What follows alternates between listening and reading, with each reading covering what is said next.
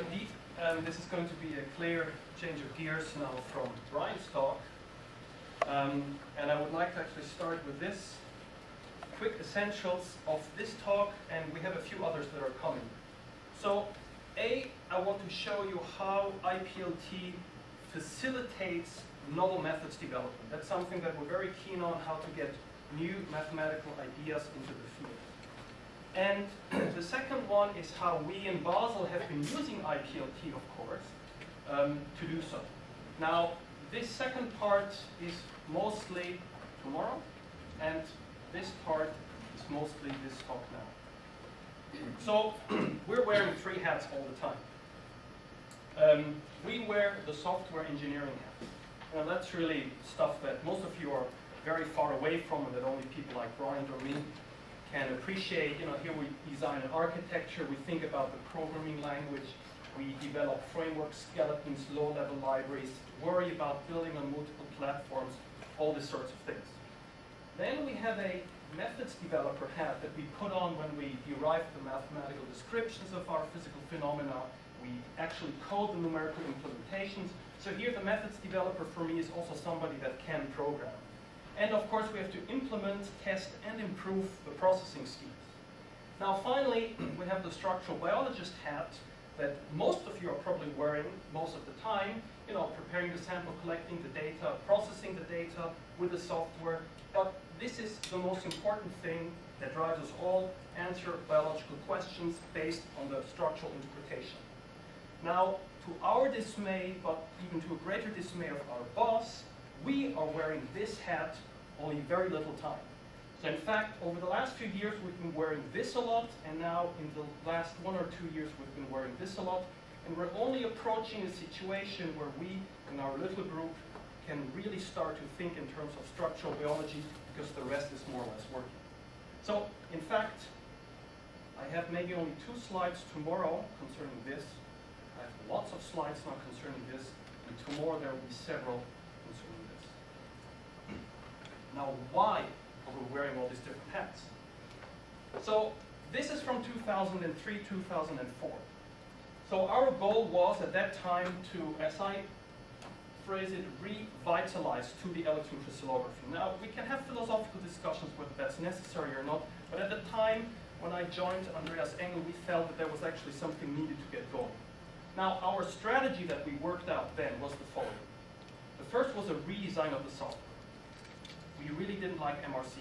Not MRC in terms of what the results were, but MRC in the way that it was built for software engineering. So we said, okay, let's redesign this, but let's have a look what MRC actually is doing and what other packages in related fields are doing, mostly X-ray, and learn from that. Then we decided, let's just re-evaluate all algorithms. There's some mathematical and processing ingenuity, 30 years of experience and work in MRC, but let's just take a look again. Perhaps there's some things that we can tweak. And of course, let's continue with method development. Let's look at some new stuff we can do.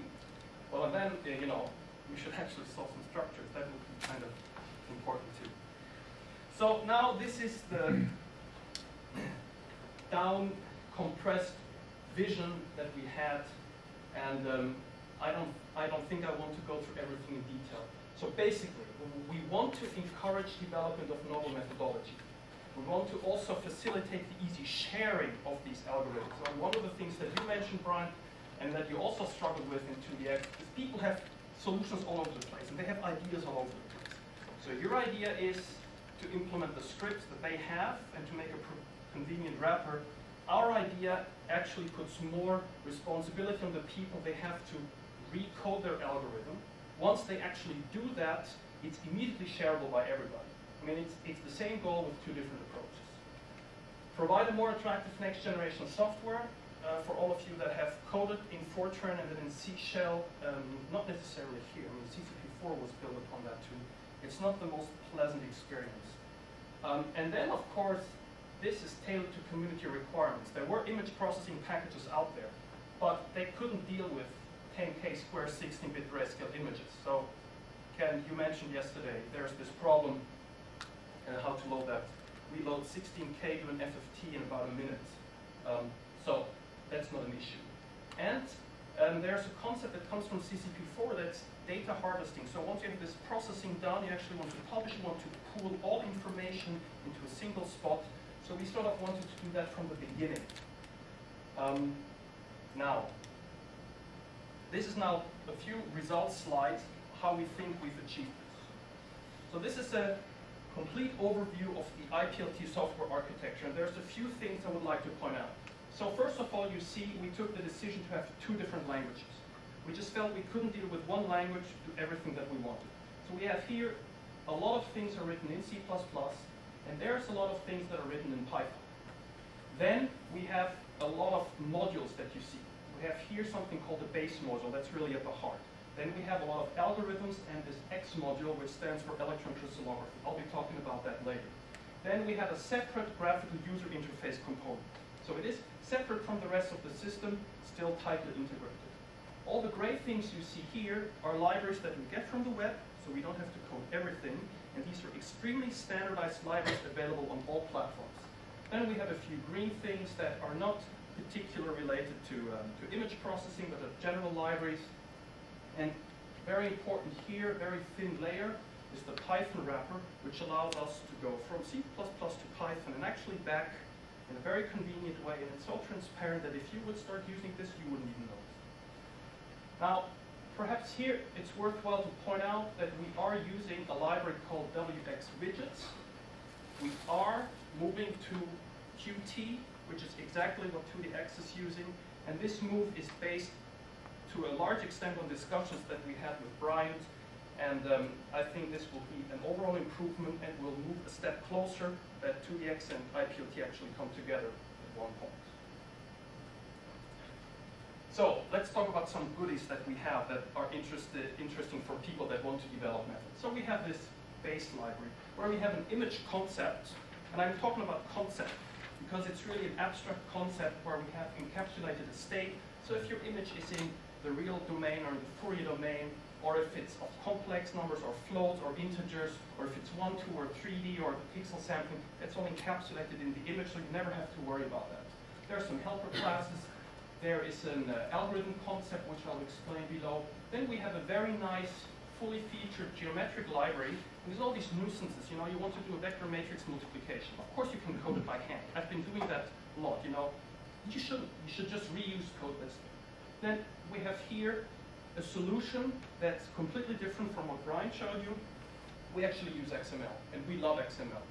But for the programmer, using XML is actually a major pain, because it's so generic, used all over the place, from databases to web servers to whatnot, that we just created a very, very thin layer that takes the best from XML, but you never know that you're dealing with XML. And this gives us a very powerful possibility to actually store and retrieve parameters. And in my talk tomorrow on diffraction processing, I think I have a better explanation how that works.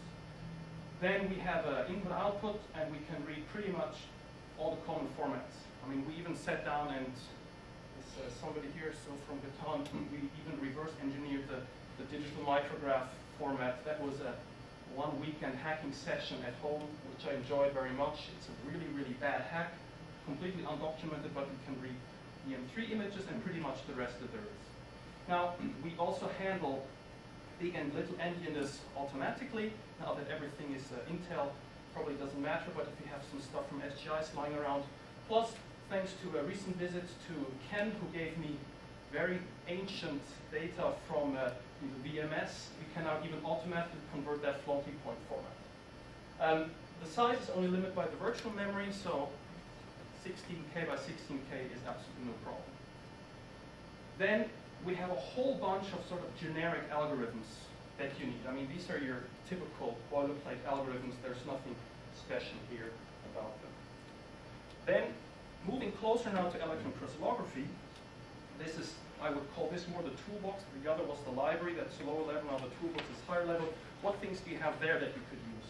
Well, we have all the essential classes encapsulated that you need. You know, let's say the tilt geometry. You will hear, I think, tomorrow from Henning that this tilt geometry is actually headache business without end, with lots of conventions, with lots of confusing names. And I just got sick and tired of thinking about it every time I used the tilt geometry because I'm an extremely lazy person. So I just encapsulated it all in a class, never have to worry about it again. Then I really have to stress this point. When you go from images to reflections, and you have these lists of reflections, the CCP4 package has a very powerful format called MTZ. And we have a very nice wrapper around this MTZ file which you can load, manipulate, and save.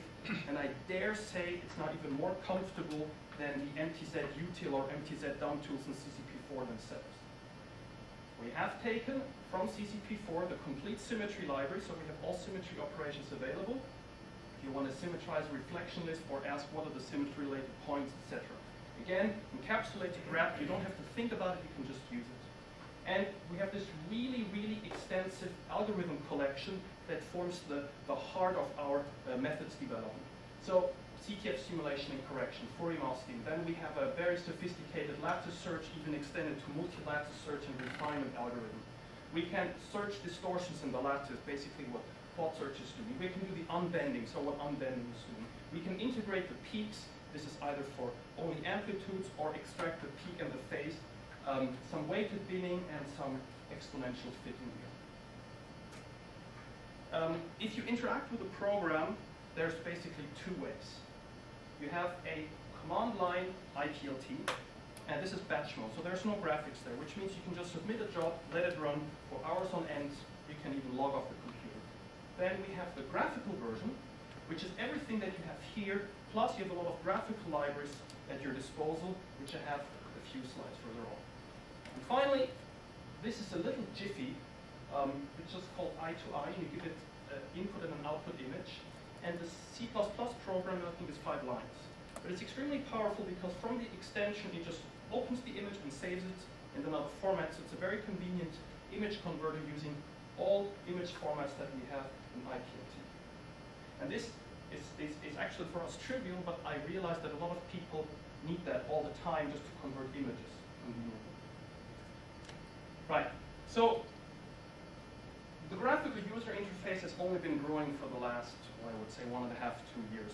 We were so much focused on functionality and new methods that we sort of forgot that most people approach a program in the graphical user interface. And basically we sucked. So we could never demonstrate why IPLT is so great because people couldn't look at it. You can't show the code here. I mean, if I show you our class library, which a software engineer, would maybe drool over, you would all be bored to death. So we have been building up some GUI goodies.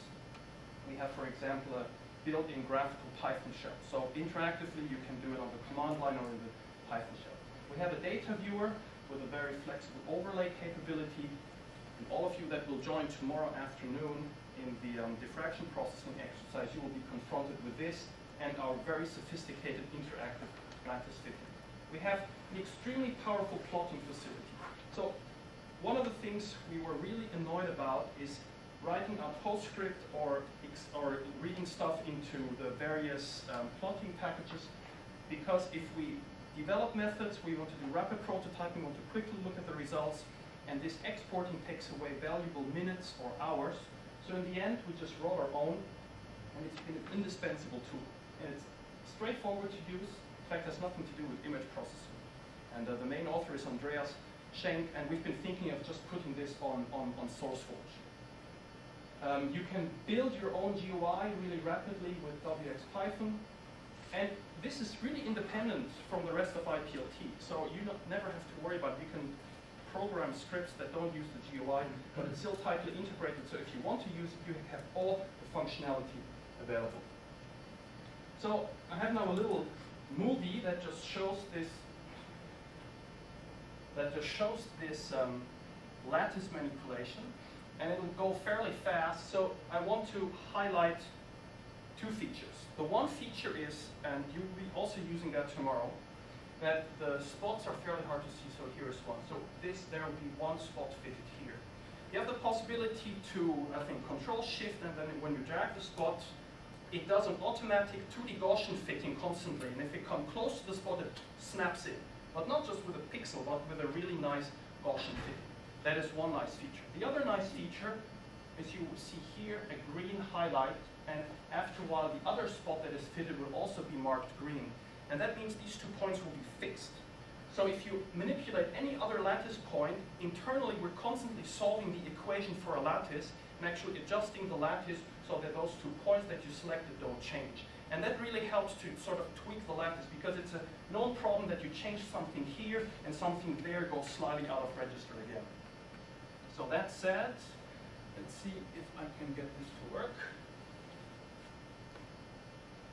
Okay, so first there's a slight rotation of the lattice. You see we have the editable lattice highlighted in a lighter color, so you can always reject it. So there was the snap into that point, then you accept that lattice, and then we zoom in to this one here. And now these 2 are fixed, so no matter what happens here, those 2 won't change. So again, there it's snapped in, so you can move them out around a little. It'll find the sub-pixel centering, and that basically within a few seconds you have fit your lattice. And we'll be doing that tomorrow somewhere. Right. Now I want to explain some of the other nice things in terms of code. So I know that some people, if you haven't programmed, this might be a little daunting to begin with, but I want to point out the following features. We use English commands. I mean, you have to sometimes type a lot, but I would think that if you read through here, you actually understand what is going on, even if you have never programmed before. Then we have heavy use of encapsulation. What does that mean? So here, I'm telling the image, put your spatial origin in the middle.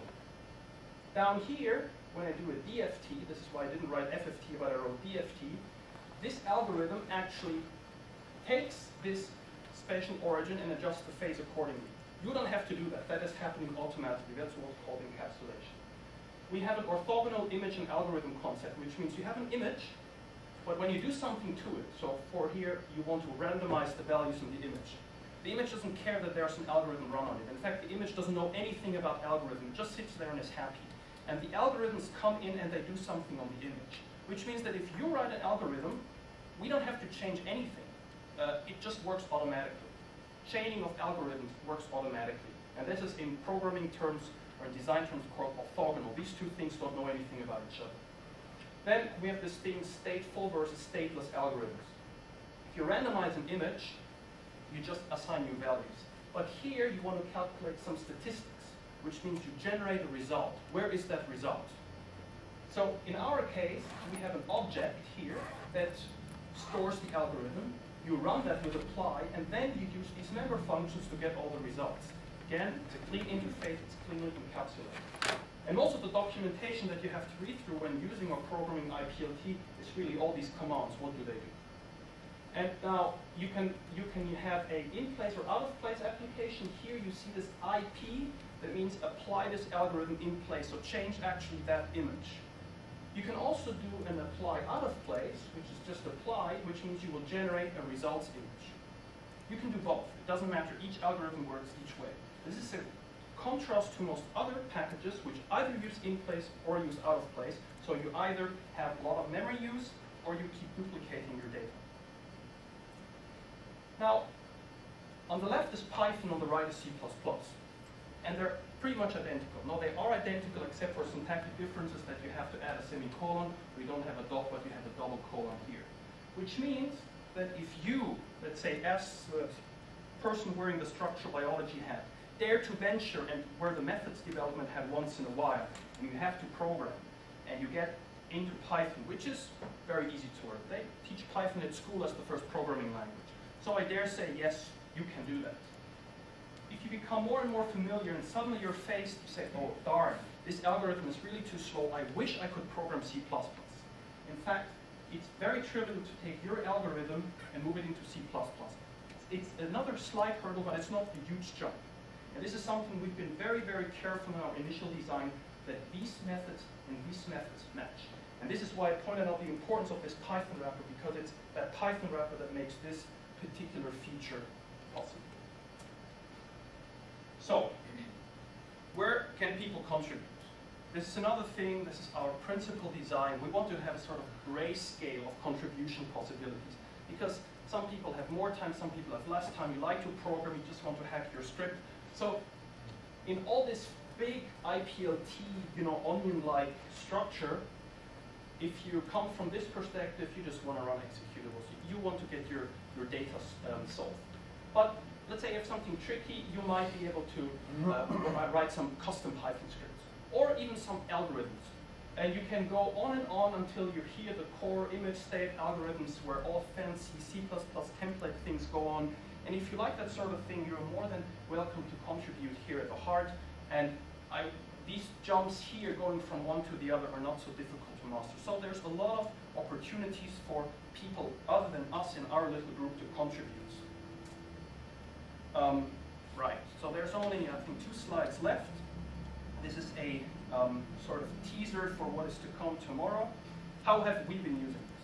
So I presented it, of course, the other way around. This is what we have been wanting to do when we sort of built IPLT that we actually could do, but I'll show you now. Again, the workflow, as Brian said, this can't be shown enough to really give people a feeling what we're dealing with. So this scheme here is used as the basis for all of our method development, and it's almost identical to what you've been seeing, except the order of these 2 steps. Because correction of optical artifacts is, in a way, the CTF correction, and the correction of the crystal distortions is the unbending. In MRC, that order is reversed. And we'll be hearing tomorrow from Andreas why we think that it might be a good idea to do it this way around. Otherwise, it's the same. You have the unbending here. You extract the information, you scale everything together, and you merge it. Here, the discretization stands for the lattice line fitting. You get your reflections with your amplitudes and phases. And these here should be phi, so I'm sorry that the Greek font messed up. So you have amplitudes and phases here, and you actually get a model which you still have to interpret. And this very innocent little yellow arrow here can actually be a major pain in the butt, but that's not part of this workshop. I mean, you go to workshops just to be able to do this little arrow here. Right, so this is the direct imaging that we've been talking about. Tomorrow, I will take you in much more detail through this part, which is the diffraction processing. So I won't go into that. So the 2 major components, what we have now in IPLT, which we would like you to use as the person wearing the structural biology hat. First of all, we have electron diffraction processing. That's the subject of tomorrow's talk. Then we have also been working on image processing. We have correlation averaging, which is this part here. And we implemented that as a proof of principle, and that is working and released, and we use that for students' tutorials all the time. But we also have full image processing in the works, which you see the naming conventions are very similar to the diffraction processing. That's ongoing, and we'll be talking about this in 2010 at this workshop here, if we're still in IPLT, I don't know. Now, we have, this is like the public code for you to use. Now, we have a lot of internal code for method development, and I just want to highlight these things here. Carbon film simulation, the TSIF simulation, that'll be 40 minutes for me tomorrow to show you. Then we test various stripe-based correction schemes for tilt images, de-twinning, then simulation of 2D crystals in 3D. Andreas will be talking about that, as well as this order of operation for CTF unbending. And all of that is really heavily using IPLT. Without IPLT, we wouldn't be able to address any of these questions in the fast amount of time that we do. So it's really the ideal situation for me. We're 3-4 guys. We have a whiteboard. We chuck down the discussion for 2, 3, 4, 5 hours, brainstorming session. We have diagrams, and we basically sit down and code that into Python. And most of the tests, the bare bone prototyping, is done within a day or 2. And that really allows us to go through a lot of ideas really fast. So how you get IPLT? Oh, it's the same distribution concept as 2DX. It's open source. It's freely available. We're not as sophisticated. It would be better if you just compile it from source, but we do have pre-built packages for the majority of Linux flavors, for OS X and for Windows XP. If you want to use it on Windows, please contact me directly, and you have to sign some non-frustration agreement, because it's done, it compiles, but the distribution is difficult because of the weird way that Windows handles libraries, and there are some problems in the graphical user interface. And in fact, this is one of the main driving forces where we're going to Qt and getting rid of WX. So that's the motivation to actually be able to have a Windows port.